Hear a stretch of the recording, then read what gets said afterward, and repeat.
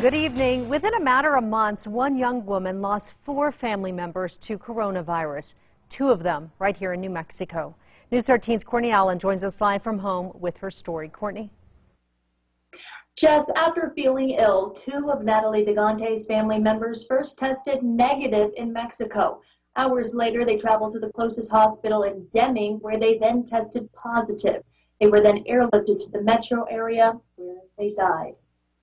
Saying goodbye to my father through an iPad was the most difficult thing I had to do. The day before Thanksgiving, Natalie DeGante said goodbye to her dad for the last time. Seeing him go and not being able to hold his hand, to give him a kiss. DeGante's father died from coronavirus at an Albuquerque hospital.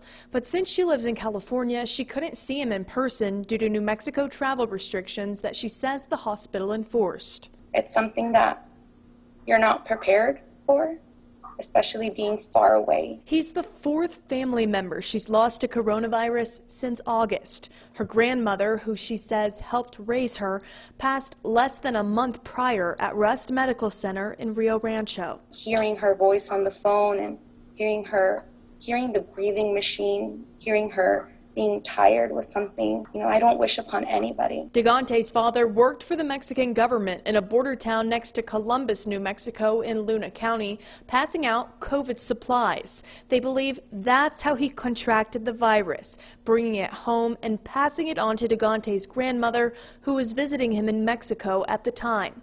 Her aunt and uncle have also passed away from the virus. It is a family tragedy, but it's not just my family. DeGante's dad and grandma are just 2 of more than 7,500 total hospitalizations in New Mexico over the course of this pandemic.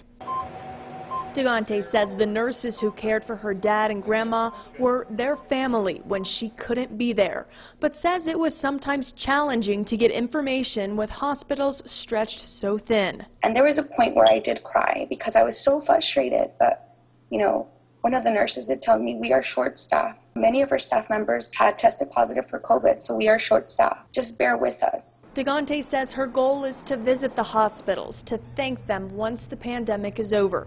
In the meantime, she's learning to cope with extraordinary loss. I remember my grandmother and my father. They had a beautiful faith. God willing, I will be able to see them again. DeGante says her sister, who lives in Deming, was able to visit their father in the hospital to say goodbye, testing positive for COVID herself shortly after. DeGante says her sister is still battling the virus and her mother is sick too. Back to you. All right. Thank you, Courtney. DeGante says it is difficult paying for multiple funerals with medical bills still coming in. We've linked a way you can help at alwaysonkRQE.com.